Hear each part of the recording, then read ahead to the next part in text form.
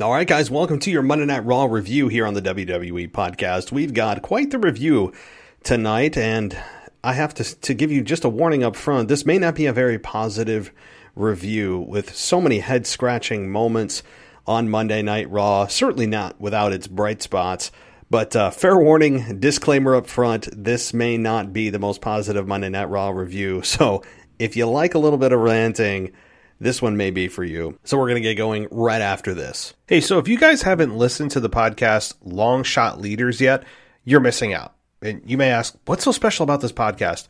Well, number one, it is hosted by Michael Stein. He's an entrepreneur, actor, filmmaker, comedian, and self-help expert. And he's come up with a really great idea for his show. What he does is tell stories of underdogs who found success. For example, some of his guests that he's had on, Sean Spector, he's the co-founder of Gamefly and Drop Off. Bruce Vilanch, he's a 6-time Emmy Award winner, writer, and actor. And most recently, he interviewed former WWE writer Vince Russo, and the conversation was awesome. I mean, we got insight from Vince that I have not heard from any other podcast, including what he believes makes a great wrestler, why some people can't stand Vince Russo today because of the on-screen heel character that he played, and he talked about something that means even more to him than the massive ratings that occurred during the Attitude Era. So, guys, go check out Long Shot Leaders with Michael Stein. It's available on Apple Podcasts, on Spotify. It's already got a perfect 5-star rating. I mean, that's unheard of with podcasts. So go check out Long Shot Leaders with Michael Stein. There is such a great diversity of hosts and topics that it will definitely inspire you, and you'll be able to find something that you can relate to. So go check out Long Shot Leaders today.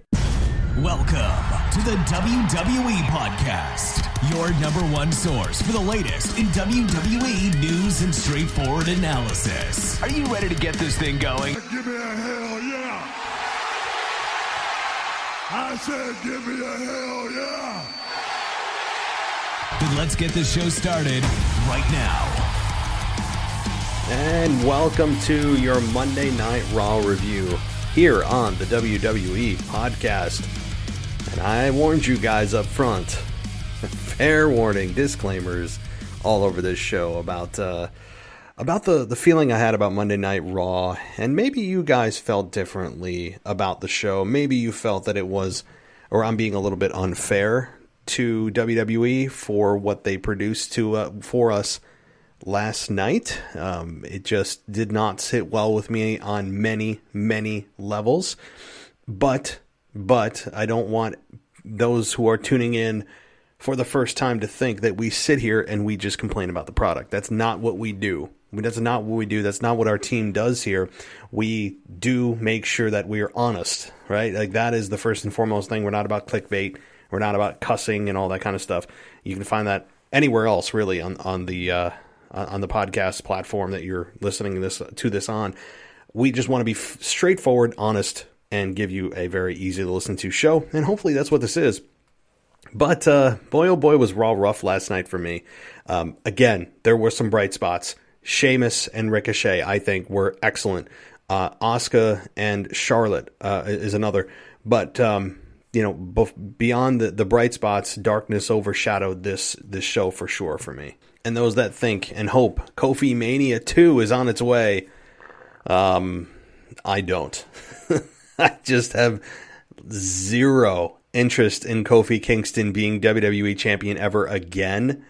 And the victory he got last night, if that's any indication of how you earn an opportunity, well, then sign me up, because I could do the same thing, right? That was essentially a heel victory for a babyface character. And yet the heel was the one playing the babyface when you look at how that match went down. It was, well, I'll dive into that a little bit more later on. But first, I would like to welcome those to the show that are new, and we do have several of them. Thank you so much for choosing us over, well, in conjunction probably with other wrestling podcasts. Hell, I listen to other wrestling podcasts, but thank you so much for taking the time out of your day to listen to us here. And I promise we're not always this negative. Really, we're not. Everything about Raw, nearly everything, just hit all of my buttons, and maybe those aren't yours, but hey, this is my show. So, okay. All right. Well, first of all, if you want to join us on Patreon, you can do that at patreon.com/WWE podcast. And for $1, you get all our shows ad free, and you get shout outs and everything else like that. Merchandise.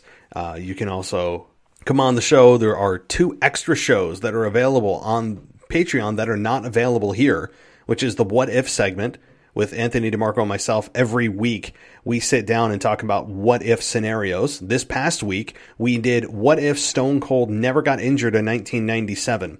So that is and was a great conversation that we had about Austin's career and what it would have looked like had he not gotten injured. That was this past week and available to patrons who are on the Raw tier and higher. We also do a Wrestling Nostalgia show that is available to all patrons for all tiers.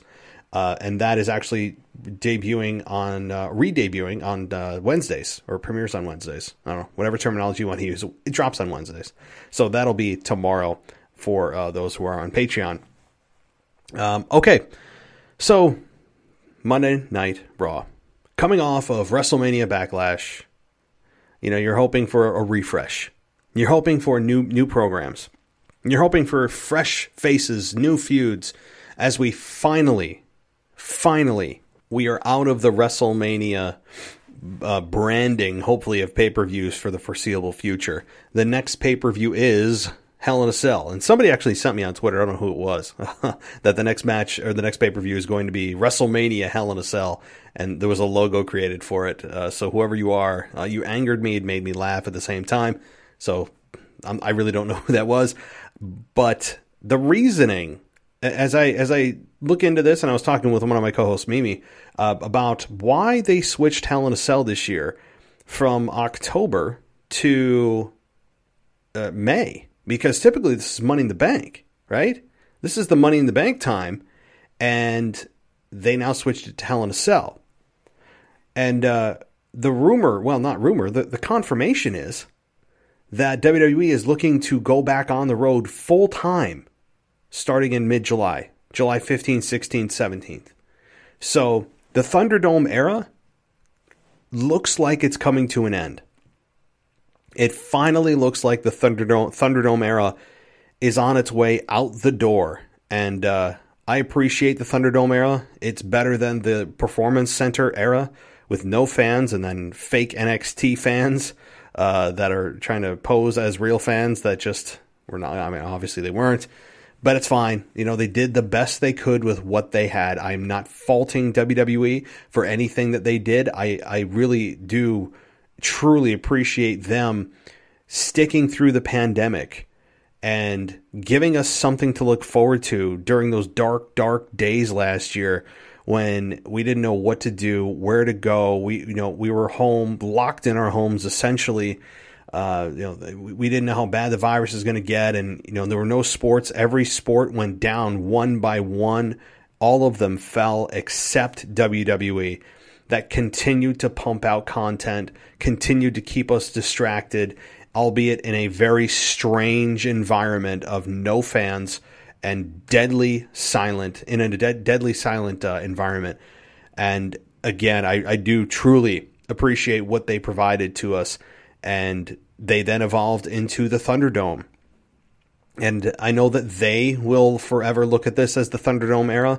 I think fans may look at this as the pandemic era. And I know that they probably don't want it to be branded as that, but it will be, I think. But whatever the terminology is, it did evolve into the video boards, and having fans there virtually was fun.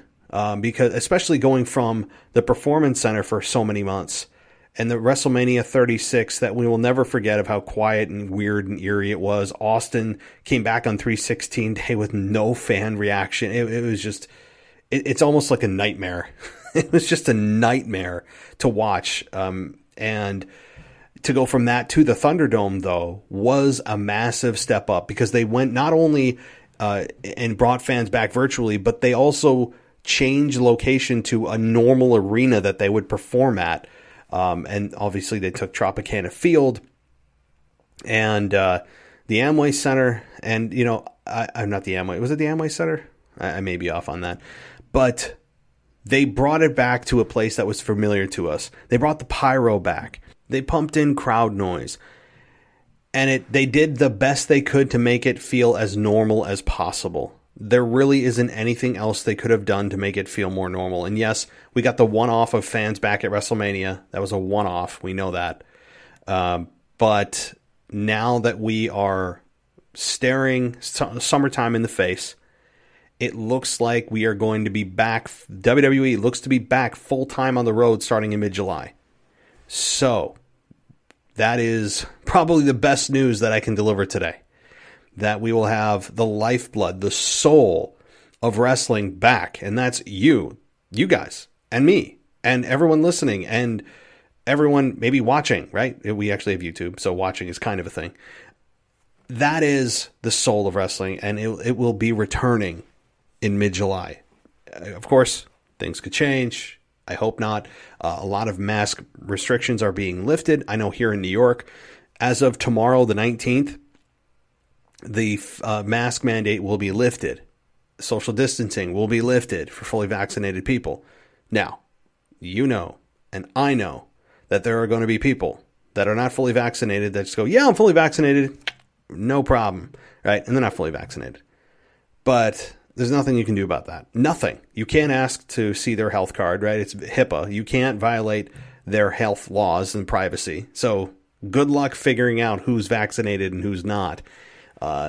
So anyway, but my point is, I don't want to get into a political discussion or COVID discussion. That certainly fills all of our news feeds.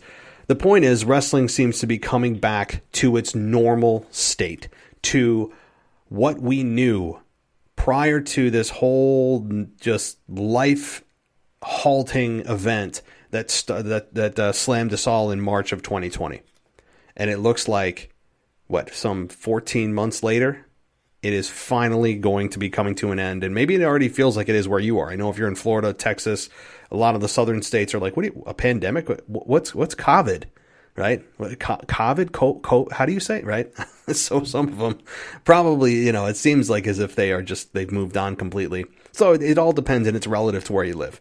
So, okay. But I wanted to deliver that positive news before I get into this Monday Night Raw review, because my goodness, you know what? I'm going to continue the positivity wave, because I want to make you feel good before I bring you way down.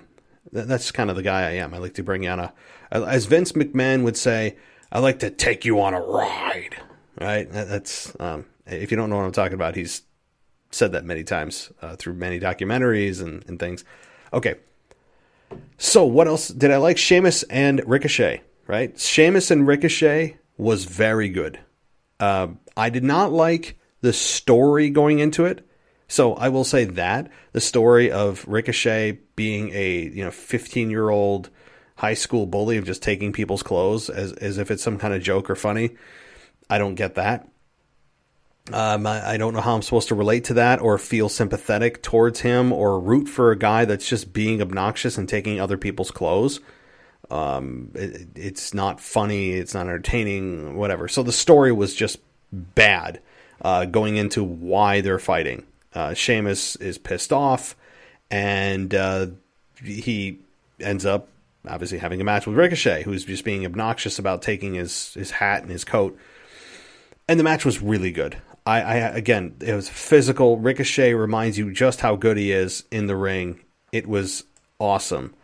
Yes, we did get another kick out of a finisher, which Sheamus kicked out of the 450 splash from Ricochet.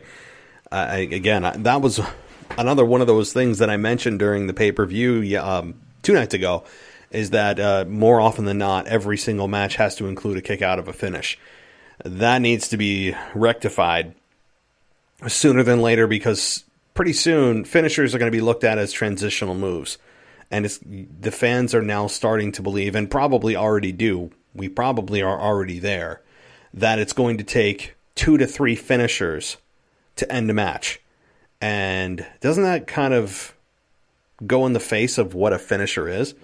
Right? It's kind of an oxymoron to say that. Because how can you finish a match with a move that's not actually finishing the match. You can't call it a finisher then. You can call it a signature move, if we're going to be using video game lingo here. But I don't know. I could do without the constant kickouts of finishes, not just on pay-per-views now, but they're leaking everywhere. They're just hemorrhaging. WWE is hemorrhaging the kickouts of finishes. For whatever reason, they think it adds drama. It doesn't, because we've seen it way too many times. So now we just expect it. If someone hits a finish and gets a 3 count on the first finish, you're like, what? Whoa, okay. And it should be the very opposite. And that should tell you where we stand with what finishers mean today. But my point is, this match was good, and the Spanish Fly from Sheamus was crazy. Of course, the 450 splash is always fun to watch. And the bro kick that Ricochet took at the end, the guy's got to have a concussion, or very close to. The kick he took, he didn't even put his hands up. It was a straight, sole of the foot to Ricochet's head, and it was brutal. So, wow, I guess props to Ricochet, props to Sheamus, who's always just so good in his matches, and I believe is an unsung hero of Monday Night Raw in a few, many ways, really.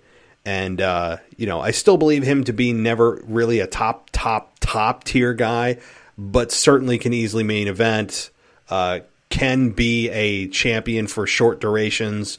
The guy, and I'm talking WWE or Universal Champion, the guy can carry that and is more than seasoned enough, certainly, to handle the pressure and everything like that comes with that belt. But he has the United States Championship, and it looks like Ricochet is going to continue to fight Sheamus. And I don't know, maybe next week he'll steal his boots or his travel bag. I mean, I don't know. It's a little bit sophomoric for Ricochet, the babyface, to be pulling high school, middle school pranks on Sheamus. But credit to both men. It probably was the match of the night. I have to say that it was that good, and I would not mind seeing these two wrap it up again or lock things up again in maybe at Hell in a Cell or some kind of multi-person match with Sheamus. I will say too that the United States Championship and Sheamus have not gotten a whole lot of Hulu time, meaning WWE doesn't deem him and his program important enough to put on Hulu. That's how you know kind of where things are prioritized in WWE's mind. Furthermore, as we move on to a different match that was not on Monday Night Raw, and that match was AJ Styles and Elias. So that match did not happen on Monday Night Raw, at least on the Hulu version of the show. And so I'm reading the results here of that match. The final segment, Riker yanked Styles off the apron to cause a DQ. Almost tried to go after Omos, tried to go after Riker while Elias threw Styles into the steel steps. Yeah, I mean, aren't both of these guys heels? So I feel like WWE is way too heavy on the New Day, relying on them to always come to the babyface need in the tag team division. Their inability to create babyface teams, and hell, AJ and Omos could easily be a babyface team. You could argue they already are. But they don't even put them on the paper. Number one, they skipped them on the WrestleMania Backlash pay-per-view. They were missing for 5 weeks after WrestleMania, or 4 weeks after WrestleMania. They weren't on the Hulu version of Raw this past week. It just goes to show you and continues to solidify my belief and many people's belief that Vince doesn't give a damn about the tag team division or the tag team championships. If he gets around to it, he gets there. But it's never going to be a priority, ever. And I've seen enough wrestling, and I'm sure you have too, to know through the years that it's never a priority. Never. So certainly this was showing its ugly face again, this lack of initiative to help thrust the tag team division where it should be or where it could be, and not relying on the New Day all the time. So, and I'm a huge fan of AJ Styles, and Omos is a good foil for him too. They work well together. They have good chemistry. Omos is okay in the ring. He's got a presence that overshadows anything he may lack in the ring. So there's that. So, okay. But moving on here, MVP at the beginning of the show comes out and allows an open challenge to be made known that Bobby Lashley is going to offer an open challenge. He never said it was for the WWE Championship. And that, of course, comes to rear its ugly head at the end of the show. And with some absolute illogical booking on like 4 levels that we're going to dive into. But he allows an open challenge to be issued. And throughout the show, I have to say, throughout the show, we did get a couple, at least off the top of my head, guys who were going to take up Lashley on that offer and say that they were going to be accepting the open challenge. And 2 of them were Sheamus and Ricochet. I believe those were 2. I know there was more. But, and I like how that actually was, woven through the show. But if it's an open challenge, right? And I don't care if it's for the WWE Championship or not. How does that work? Because is it like first guy to gorilla position wins? Is it, draw the short straw and you're it? Is it duck, duck, goose? I mean, I'm being real. Like, how does WWE deal with a situation like that? Or how would you if you were a professional organization and this was a shoot and not a work? How would you deal with guys who are like, okay, I'm accepting the open challenge. I'm accepting the open challenge. I'm accepting the open challenge. And it's like, okay, guys, first one here wins. Is it first come, first serve? That, of course, that was never even thought of or even asked because that's just too much detail. It doesn't make sense. But what made it even worse, I'll just get to it. What made it worse, first of all, Kofi Kingston. That's number 1. Now, I know that I have a lot of Kofi fans that listen here, and I'm a Kofi respecter. Okay? I respect the man. He's a good dude. He's a great family man from everything I see. Of course, I don't know him personally, but from what he allows us to see, he has had a very long career in WWE. He's good in the ring, to occasionally very good in the ring. He's not bad on the mic. And he has had, arguably, a Hall of Fame career. Hey, so if you guys haven't listened to the podcast Long Shot Leaders yet, you're missing out. And you may ask, what's so special about this podcast? Well, number 1, it is hosted by Michael Stein. He's an entrepreneur, actor, filmmaker, comedian, and self-help expert. And he's come up with a really great idea for his show. What he does is tell stories of underdogs who found success. For example, some of his guests that he's had on, Sean Spector. He's the co-founder of Gamefly and Drop Off. Bruce Vilanch. He's a 6-time Emmy Award winner, writer, and actor. And most recently, he interviewed former WWE writer Vince Russo, and the conversation was awesome. I mean, we got insight from Vince that I have not heard from any other podcast, including what he believes makes a great wrestler, why some people can't stand Vince Russo today because of the on-screen heel character that he played, and he talked about something that means even more to him than the massive ratings that occurred during the Attitude Era. So, guys, go check out Long Shot Leaders with Michael Stein. It's available on Apple Podcasts, on Spotify. It's already got a perfect 5-star rating. I mean, that's unheard of with podcasts. So go check out Long Shot Leaders with Michael Stein. There is such a great diversity of hosts and topics that it will definitely inspire you, and you'll be able to find something that you can relate to. So go check out Long Shot Leaders today. Welcome back to the WWE Podcast. Let's get back to more great wrestling audio.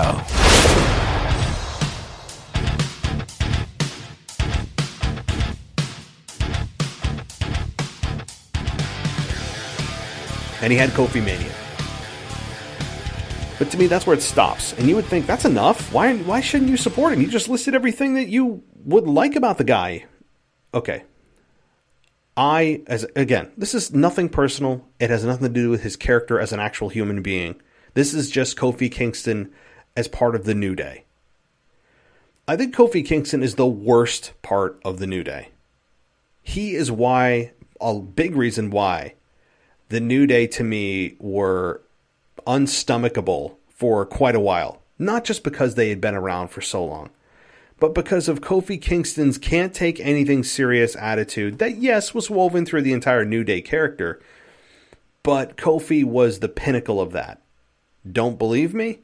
How about you lose the WWE Championship after holding it for 6 months, going through Kofi Mania, celebrating it with your family in the ring, to have Brock Lesnar come in, beat you in, 10 seconds, whatever it was, and then the next week you're coming out and you're throwing pancakes like nothing happened. How am I supposed to possibly ever get behind you again? Now, I wasn't a big supporter of him anyway, winning the WWE Championship. I'm just not a Kofi fan. I find him obnoxious. The way that his humor is, I don't know. I'm not a fan of his style of humor. It's just something about him in that character. It's just unwatchable most of the time for me. Xavier Woods fits that role. Big E, when he was actually part of the New Day, fit the role as just this gyrating, kind of loud guy that was the muscle of the New Day, but it was kind of fun to watch him as such a big dude do all these wacky things. Kofi Kingston is kind of caught in the middle, where the New Day would survive just fine without him. If you're asking me which part of the New Day what would be the most important and the soul of it, it'd be Xavier Woods. He is, if you're going to take one guy, the New Day. Xavier Woods is the soul of that group. Kofi Kingston to me is an extra. He's always felt like an extra. He just has in part of that group. Again, I know I'm going to get some backlash for this. That's fine. Everybody's got their own opinions on everything with wrestling and everything in general. But Kofi is not my favorite. Now, that said, what happened this past week on Raw? Kofi Kingston comes out and accepts the open challenge. First question I have, where the hell were all the other guys that were saying they accept the open challenge to come out and say, whoa, wait, it's me. Or if you are a Finding Nemo fan, mine. I mean, really. I'm dating myself now. That movie's like 18 years old. I don't understand, if you're going to accept the open challenge, why you wouldn't come out when the match is starting for the challenge you accepted. Where is everybody? And Kofi comes out and he's just like, yeah, hey guys, yeah, I accept too. And he did earlier in the night. But I don't understand this. This made no sense. It's the WWE Championship, or at least the perceived match for the WWE Championship, and yet no one is taking the call. Now, you could say, well, the other guys got privy to the fact that it's not for the championship. I'm not going to face Bobby if the belt's not on the line. We're not going to get that level of detail. No one's going to care. Are we just supposed to fill in the blanks? That they got a heads up that it's not for the belt somehow, and Kofi was blind to it? No. I mean, that's preposterous. But it made no sense that after Kofi comes out, no one contested it. No one came out and, there was no brawl or argument over, wait a minute, I accepted. None of that. It was ridiculous. So Kofi Kingston comes out, and of course, MVP drops the news that this is not for the WWE Championship, which I kind of, I had a sneaking suspicion. And what happens? Oh, well, they had a good match, as expected. But we got a Drew McIntyre interference, taking the cane of MVP and striking Lashley in the torso with it, causing Kofi Kingston to get a roll-up victory. Oh yeah, roll-ups were the finish of the night, and typically there are at least one per show. There was like 4 of them on Monday Night Raw. You talk about lazy booking. Lazy. So they Kofi got a win. They're celebrating like it's an earned victory over Bobby Lashley. McIntyre's smiling with the New Day, which I'm starting to sour on McIntyre now. Like, I'm really starting to turn on Drew McIntyre as a character. Respect through the roof. As a character, he's starting to turn for me. Does anyone else feel this way? I was hoping once Backlash went away, so would Drew from the WWE title picture. And yet, here he is. Here he is. Still, he accepted the open challenge at the beginning of the show. Of course, MVP said there's stipulations that Braun and himself could not accept. But lo and behold, we have McIntyre just who will not leave the WWE title picture. And now he's smiling with the New Day. I mean, if he starts doing hip gyrations next week, I don't know. I'm not going to threaten to stop watching wrestling because no one cares about that, right? When people say, "Oh, if you do this, I'm going to stop watching," right? As if that's some kind of threat to yourself. But I will. I promise you, I'll make it explicit content podcast, right? So it'll be really bad, really, really bad if that happens. If he joins the New Day and he's like an honorary member or something like that, which I could see WWE doing because they think that'd be funny. I will go through the roof. But for the night anyway, he just is arm in arm with Kofi and Xavier and thinks it's funny that he cost Bobby the match. Yet Kofi was the babyface here and should have at least had some credibility in this matchup. And yeah, he held his own, but at the same time, he got a very flawed victory on top of a roll-up. I mean, does it get any more flawed than that? And yet people are crying and calling for Kofi Mania 2. Who's calling for that, please? I want to talk to you people. Why? Why are we calling for Kofi Mania 2? Because Vince doesn't know where else to go. He can't go back to Drew, or perceivably not. He has no other baby faces on the roster that can face Bobby Lashley. Is that the problem? The lack of stars? I'd agree with that. But Kofi is come and gone, my friend. Kofi Mania is, thank goodness, dead and buried. And I don't need to see Kofi Mania 2. Please, guys, stop trending it. Because WWE actually does care about that kind of stuff. So, please, I'm begging you. But now some people are just going to do it out of spite. I would. So, the other thing I'd like to mention that wasn't ever really talked about, and I've watched or read other people's reviews, including Bleacher Report. I actually do. I read the reviews. They've got some good stuff. But at the beginning of the show, we had a bunch of women with Drew McIntyre, presumably bought and paid for by MVP. As he said, I had a surprise for you. I told you I'd come through. Now, is it, and are they supposed to be women of the night? I don't think so.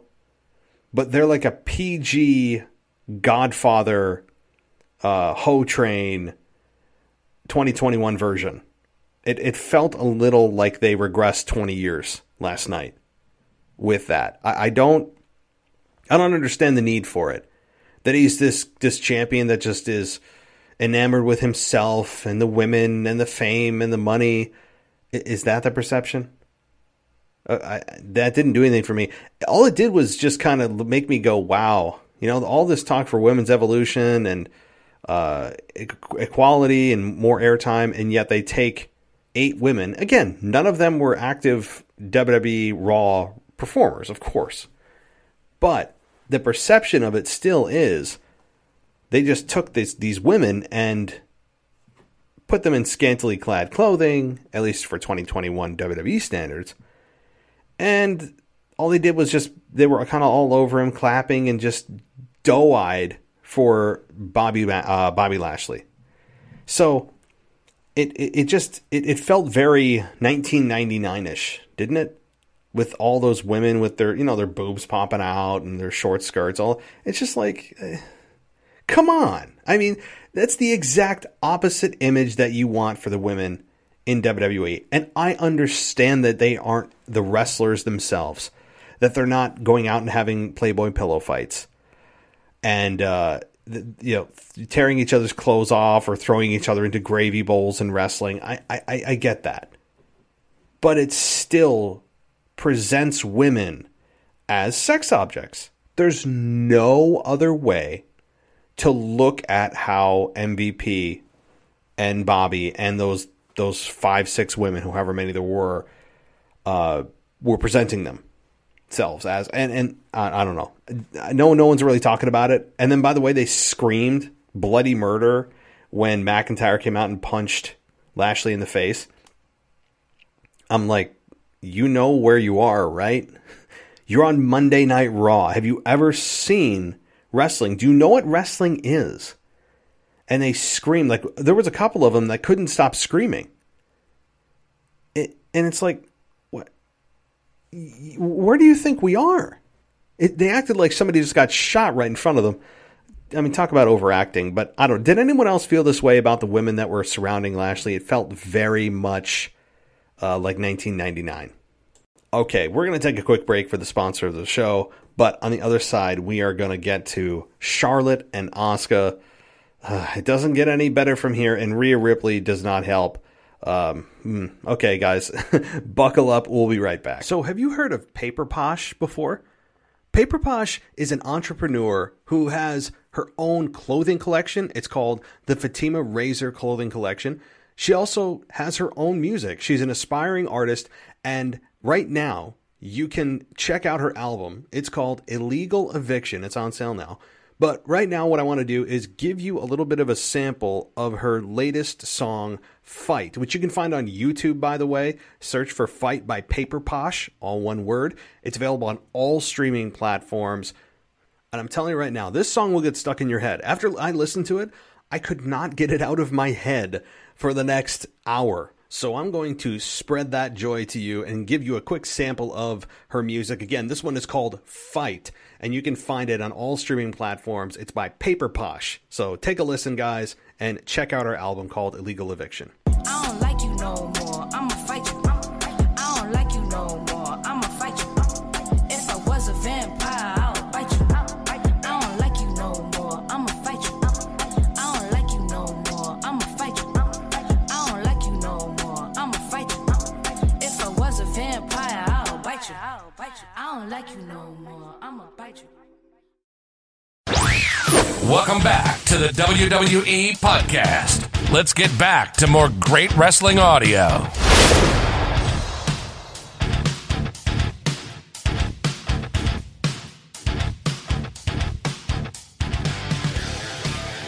All right, let's get to the rest of Monday Night Raw here. And Charlotte, Asuka. This match was made by Sonya Deville and Adam Pearce. And the stipulation was that if Charlotte won, she would earn a women's championship opportunity against Rhea Ripley. And it's interesting, as Charlotte came out for her entrance, that I think it might have been Ed Verk who talked about how some feel that, that Charlotte Flair is just given these opportunities and she's always in the title picture. And we had Corey Graves say, "You sound like the internet, Verk." And he went off about how the name, your last name, doesn't win matches for you. And he basically, what he did was they clearly set up a segment there on purpose to rebut those on the internet who are complaining about Charlotte Flair just constantly being in the title picture. And it was a very clear shot at the fans, no question about it. But this match was good, as all Asuka Charlotte matches are. You know what kind of quality you're going to get with these two, and it's so good. So as always, credit to both women here. And as Charlotte is getting the advantage, we have Rhea Ripley come out to watch the action. Right, we always got that innocent watching. She was seated next to the commentators, and the Empress of Tomorrow began to fight back. I'm reading, just making sure I don't miss what happened during this match. So yes, I'm reading part of it. I did see it. So the Empress of Tomorrow began to fight back with some forearms and kicks. Ripley laughed and watched as Asuka took down Charlotte for a couple of near falls, and then they traded control several times before Ripley ended up taking a big boot from Charlotte on the apron. Asuka was able to get the win with a roll-up. Now, again, here's what I really like. I like the chemistry with Asuka and Charlotte. So that's why at the top of the show I said this is one of the bright spots. Well, it is partially. The problem I have with this is, how did this really cost Charlotte the match? Because she knocked Rhea off the apron, and then Asuka and her squabbled back and forth, ultimately leading to a roll-up, the dreaded roll-up. I mean, how many did we get tonight? Last night, I mean. So, yeah, we got the roll-up, but Charlotte kind of lost clean to Asuka, albeit a roll-up. So there was that. And I don't also know how the hell I'm supposed to feel about Rhea Ripley. I'm seeing her more and more every week and being less and less impressed of what the main roster version of her looks like. And I don't mean physically. I don't care what she does with her hair or how dark her makeup is or how unique she's trying to look and be different from the rest of the women. I'm not talking about that. I'm talking about her vibe. I'm talking about the way she speaks. I assume she's supposed to be a heel, right? That's my assumption. If she's supposed to be a heel, and Charlotte's the one trying to challenge her, why are we trying to focus on Charlotte versus Rhea if they're both heels? Maybe that's why Asuka got the win this week, so that it puts her in the conversation once again for the Women's Championship, and Charlotte somehow sneaks her way in as well for Hell in a Cell. I don't know. But it looks like these three are nowhere near dealing with one another, and WWE is not ready to move on to another challenger or challengers for Rhea Ripley. But in general, I think Rhea Ripley, in terms of a report card, if I was going to score them on A to F, I'd give them a D with how they have handled Rhea Ripley. Not a total bomb, but boy is it close. The way that they've just positioned her, her promos have not been good.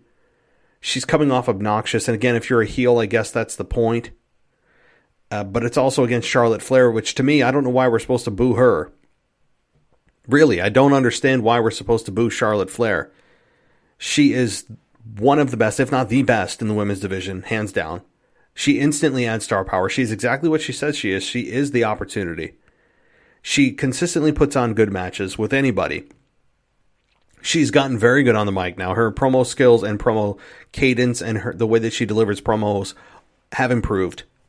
She's changed up her look. She's now Cruella de Vil, apparently, with her Cruella. That's a tough word to say. Cruella, I don't know. 101 Dalmatians villain is what she is really mapping herself as or after. And she's just really refreshed herself, her character. And yet we're supposed to dislike her? Again, I ask, why? Why? She's not the one screwing people out of matches. And yet another distraction and another roll-up. I don't understand. I'm not following this. To me, Charlotte is a babyface in her heel character. Because fans respect her. And for the other reasons I just mentioned. She's also adopted this new mean face. Anybody else notice that? She's really gone to town on this mean face. It's not cartoonish. I'm not complaining about it. It feels like she's just kind of overusing it right now.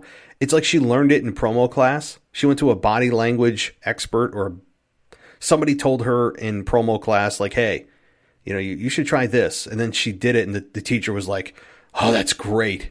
You should try that. And then she's just continuing to use it.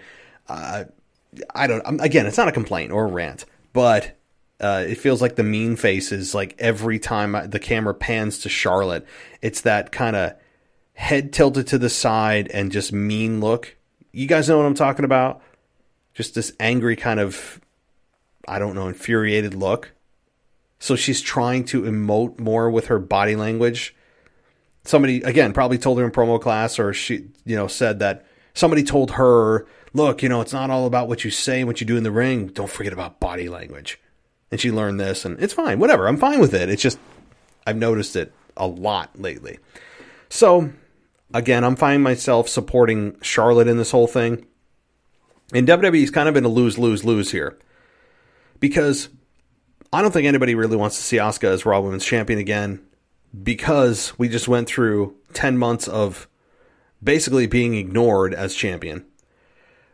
People, I think, are a little underwhelmed with what Rhea Ripley has done thus far. And the creative for her. So it's kind of a joint effort there.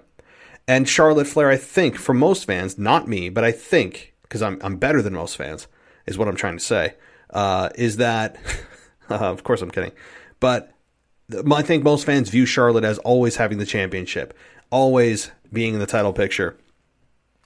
And I think some fans may resent WWE or the decision to put the belt on Charlotte if it happens. And I think it will, sooner than later, I hope.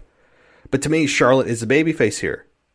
She has spoken truth. She's reinvented herself, rejiggered herself. I'm trying to think of the right terminology. She's evolved and speaking truth. She's never felt more authentic. I don't understand what the problem is here, but I don't know. I could rant about this for a while. Anyway, the Raw Women's Championship is kind of a mess right now. Just put it on Charlotte and be done with it. I mean, let's just stop tiptoeing around it. And I think that's what we should do. Okay, Damian Priest versus John Morrison in a lumberjack match, a true lumberjack match, as the zombies apparently have found elsewhere to track down its prey. Apparently, they are still chewing and finishing the leftovers of Miz, who was not there. It was just Morrison versus Damian Priest. Damian Priest also, following this match, by the way, declared himself as part of the Bobby Lashley Open Challenge. He also was a no-show. So there's three. Sheamus and Ricochet and Damian Priest all declared that they were going to be a part of it. And Kofi Kingston, of course, was the only one that answered it. But he was also a no-show. Made no sense. So we got Damian Priest and Morrison. It's exactly what you'd expect for this match. Lots of pile on each other type of spots where somebody from the top rope inevitably jumps on everyone below, and even people that aren't actually being directly knocked down just fall to the ground. Do you guys know what I'm saying there? Where there's like 5 people or maybe 10 people that the person jumping off the top rope lands on, but yet the ancillary people on the sides that aren't even involved in this somehow just crash to the floor to make it look better. And furthermore, how is this even a thing anymore, right? Like, I mean, if you've got, 5 or 10 people that you are splashing onto and you're not that big of a guy, they should be able to catch you. And everybody shouldn't just, have their knees go weak and fall to the ground. Although that seems to be the spot that happens every single time. So, I don't know. I'm a bit bitter tonight, guys, with this whole Monday Night Raw nonsense. Nikki Cross was a part of the crowd, though. And she was there, although they didn't really do a whole lot with her. She's still kind of her wacky, zany, high-energy self. And, I was kind of hoping more. I was hoping she would join Alexa. That was my hope. I was hoping that if she joined Alexa, then, they would be able to go on a run together. And she could be as twisted as Alexa. No pun intended. But no, she's still just crazy, wacky, zany, high-energy, weird Nikki Cross. So, I don't know. Anyway, of course, Damian Priest gets the victory, and it was declared that he is moving on from Miz and Morrison. I've heard that before, though, so I'll believe that when I see it. And that was it. So, Cedric Alexander also went after Shelton Benjamin, which, does anybody care? Nope, so I'm going to move on. Okay, I feel like there's something that I have missed. So I'm scanning through the night here. Just bear with me. Oh, Natalya and Tamina versus Nia Jax and Shayna Baszler. This match was just an addition to the problem of the night. Meaning, another distraction leads to another victory. And this time it was Alexa Bliss who appeared on stage and set off some flames. I don't know, maybe she learned this trick from Kane, because, the post was lit on fire, and it set Reginald back. Reginald was blinded by the light, so to speak, and got shot back like he got shot out of a cannon and fell to the ground. And he was standing next to the ring post, of course. And no one came to help him. You know, if you burned your eyes out or whatever, the medical staff certainly didn't give a damn. And they decided, hey, this isn't really worth our time. You know, they didn't even try to fake like it was, a serious issue. It was just the referee holding his hand or putting his arm on his shoulder, presumably saying, oh, come on, man, just walk it off. Just walk it off. You're good, right? I mean... So anyway, if I was Reginald, I'd be very concerned about the level of service I got at a WWE event when my life was in danger, or my eyes were in danger, and the medical staff just were asleep at the wheel. But this match was fine. It was kind of what you'd expect with Nia Jax and Tamina going one-on-one. We've seen it so many times now. But it was a fine match. I really didn't, it was okay. It was okay. And Alexa Bliss teasing things again. And she had Tamina and Natalya on her playground. Fine. Apparently she's not targeting them. Perhaps it is indeed either Shayna Baszler or Nia Jax. I don't particularly know right now. I'm glad, though, that Alexa Bliss is not starting at the top of the card. And she's not going with, Charlotte Flair right now or something like that. That she's doing her own thing. Although she still has yet to pick an opponent. And we're like 6 weeks removed from WrestleMania. And we still have no idea where she's going with, her target. We don't know. It's still like, come on, can we get this going? Can we see Alexa Bliss in ring?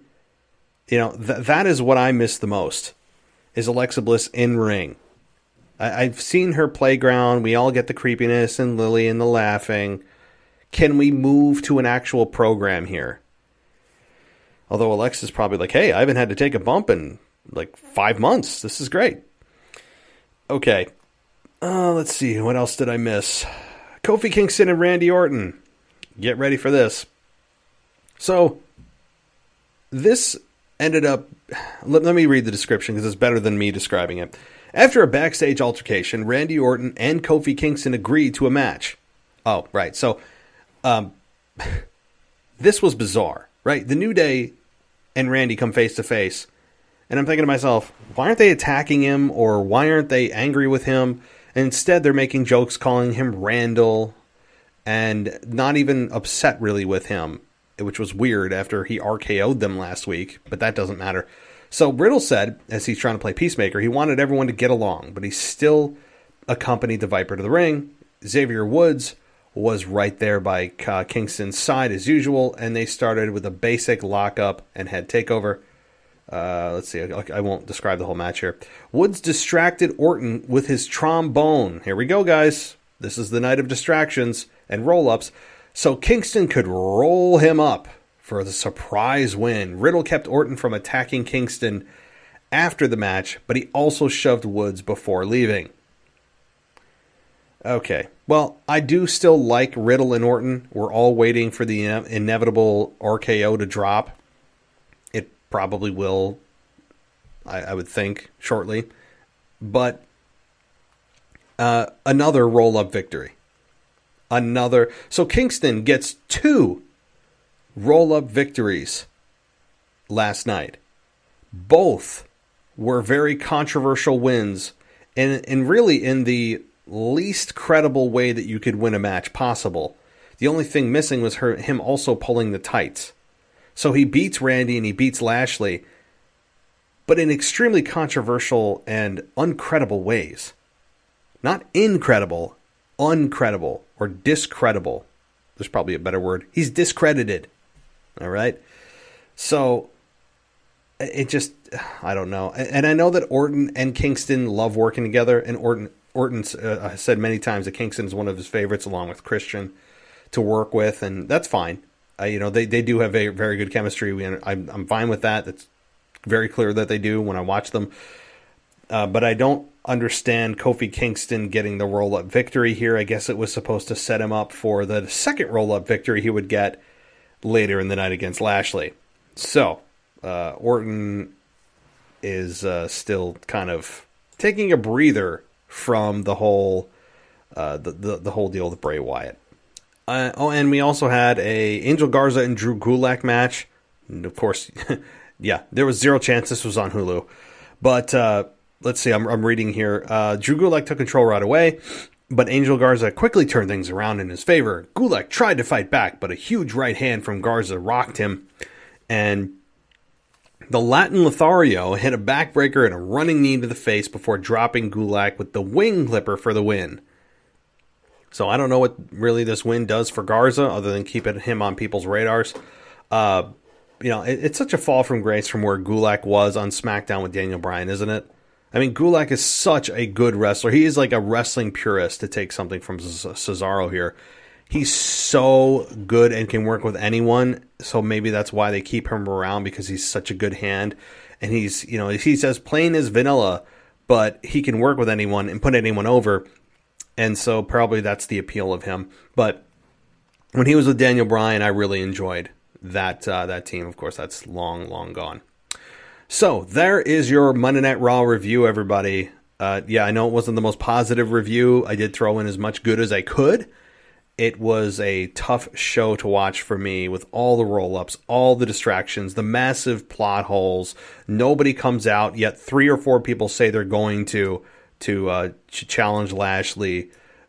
Just makes no sense. Babyface is acting like heels and then trying to sell it off like it is a credible victory. Just a mess.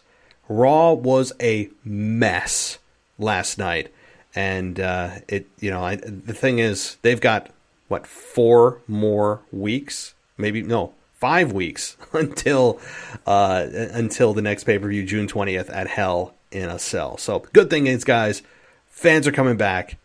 That'll be great, as we all get to finally tell WWE on a weekly basis exactly what we love and what we don't. So thank you, everybody. Again, head on over to patreon.com/WWE podcast if you want an ad-free experience. And I will say, we just got a new patron as the show was going on.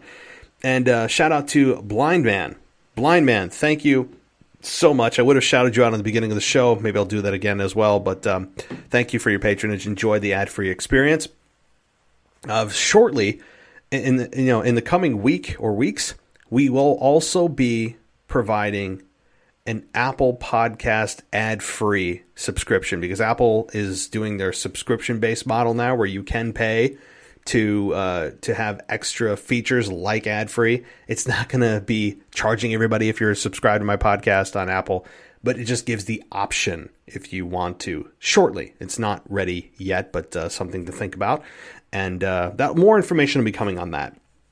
But much appreciated to Blind Man. Thank you so much. If you want to join Blind Man and get an ad-free experience, definitely do that as well. Thank you, everybody. I'll be back tomorrow night with your mailbag. And for those on Patreon, I'll be also not just giving you the mailbag, but also the Wrestling Nostalgia Show. So another reason to go on Patreon. Thank you, everybody. As always, I'll talk to you next time. Hey, so if you guys haven't listened to the podcast Long Shot Leaders yet, you're missing out. And you may ask, what's so special about this podcast? Well, number one, it is hosted by Michael Stein. He's an entrepreneur, actor, filmmaker, comedian, and self-help expert. And he's come up with a really great idea for his show. What he does is tell stories of underdogs who found success. For example, some of his guests that he's had on, Sean Spector. He's the co-founder of Gamefly and Drop Off. Bruce Valanche. He's a 6-time Emmy Award winner, writer, and actor. And most recently, he interviewed former WWE writer Vince Russo, and the conversation was awesome. I mean, we got insight from Vince that I have not heard from any other podcast, including what he believes makes a great wrestler, why some people can't stand Vince Russo today because of the on-screen heel character that he played, and he talked about something that means even more to him than the massive ratings that occurred during the Attitude Era. So, guys, go check out Long Shot Leaders with Michael Stein. It's available on Apple Podcasts, on Spotify. It's already got a perfect 5-star rating. I mean, that's unheard of with podcasts. So Go check out Long Shot Leaders with Michael Stein. There is such a great diversity of hosts and topics that it will definitely inspire you, and you'll be able to find something that you can relate to. So go check out Long Shot Leaders today.